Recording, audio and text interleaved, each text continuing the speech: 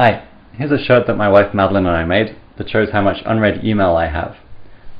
We designed the shirt with some text and a row of numbers here and got those printed, but the main component is this Arduino LilyPad microcontroller. Connected to that, we've got the row of LEDs here. We have a power supply that takes a AAA battery, and the power supply is connected to everything else using conductive thread that we've sewn into the shirt. Finally, there's a Bluetooth dongle here, and the way that's going to work is we have an Android phone that knows how much email I have. It's going to tell the LilyPad using the dongle, and then the LilyPad's going to show that number on these LEDs. Okay, so here we are. You can see that the power lights are on, but there aren't any LEDs on yet because I don't in fact have any email yet.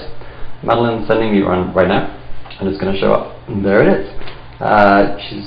She can show you my laptop showing my Gmail inbox, and you can see that in fact I do have one email. She's going to send another one now, and you're going to be able to see it show up on the shirt. The way that all of this works is that the numbers are in binary, so you count by adding all of the lights that are turned on. There's the second one, adding the numbers next to them. So if I had 3, then the 2 and the 1 would both be turned on at once. Because there are 7 LEDs, that means I can get up to 127 emails, but if I get more than that, then I'm out of luck. Finally, the source code that I used both on the microcontroller and on my Android phone, which is pushing the number of emails to the microcontroller, is open source, and I bought all of these electronics from sparkfun.com.